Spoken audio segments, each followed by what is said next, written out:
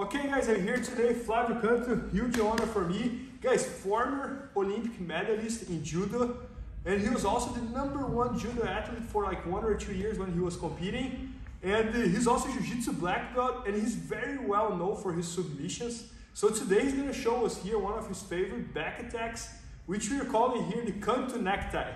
Thanks because for the marketing. it's a different format of the necktie that you guys probably have seen, and this way that Flavio does I've never seen before. So let's do it, Flavio. All right, honored. The idea, Bernardo, is to, and this one you were reminding that you can use judo, jiu-jitsu, and submission as well, right? Yep.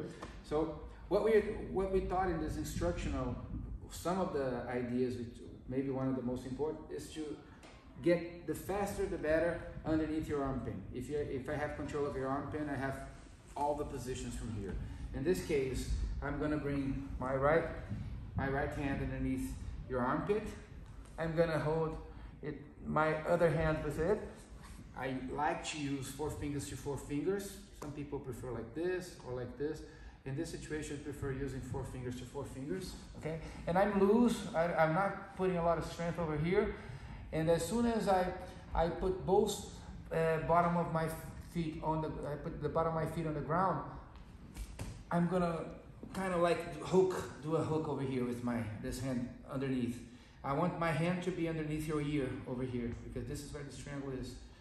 And once I do this, now I hold you tight, I fall backwards, opening up my leg. One of my leg goes above your head, and the other one, the normal one, people do it over here, I prefer doing over here. And now I roll sideways so that you roll with me, and I cross my feet, and I have over here the position. Yeah, so Flavio, as you mentioned, most of the people they do putting the leg over the back, and you don't do that. You just put a hook, and your goal is to kind of force that to roll. You're gonna move. It's natural for you. Once I come over here, you're ready. It's really tight, and I'm completely stuck over here, right? And over here, I use my hand to pull you, and I use my leg to push you. Yeah, I got it.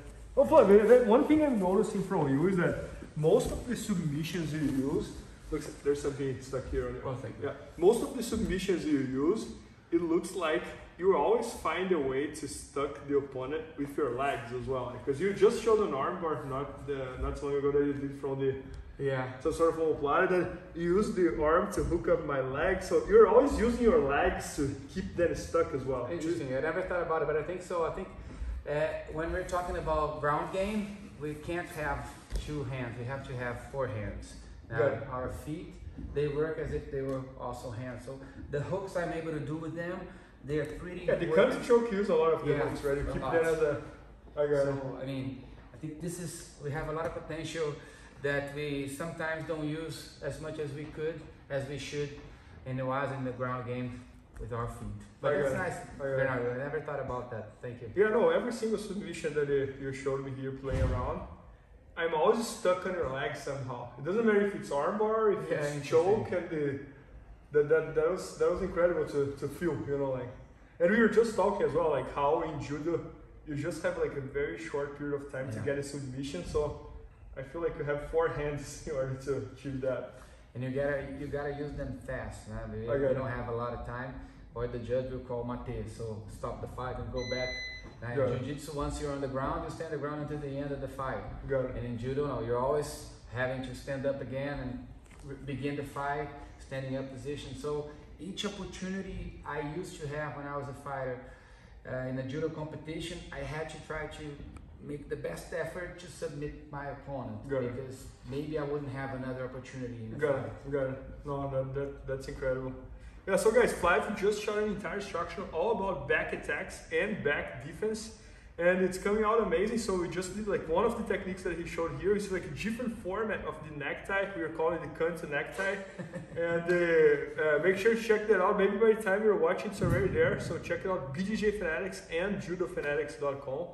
And I hope you guys enjoyed. Thank you, Flavio. Thank you, Bernardo. Honor, my friend. It was my honor. Please help me out to grow my YouTube channel. Just click subscribe. And to watch more videos, just click under see more videos. I hope you enjoyed. BJJFanatics.com. Use the promo code YouTubeFaria to get 10% off any instructional video. Improve your jiu-jitsu faster.